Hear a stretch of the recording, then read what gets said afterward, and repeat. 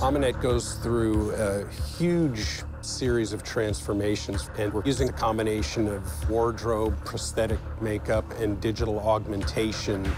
We did 23 screen tests in total. That's because every time you see Ahmanet on the screen, she regenerates, or she's in ancient Egypt, or she's fully come back, or she's dead again. I wanted something that was slightly more beautiful, but still a monster, still a mummy, that would relate to what she was before she was bandaged. We'd mapped her out into 5 stages. Stage 1, where she lands in a pit, she is nothing but bone and rags, absolutely torn to pieces. And then she pulls herself together literally into this form as she begins to feed. The more people she sucks the life out of, the stronger she becomes, so her muscles start to grow back.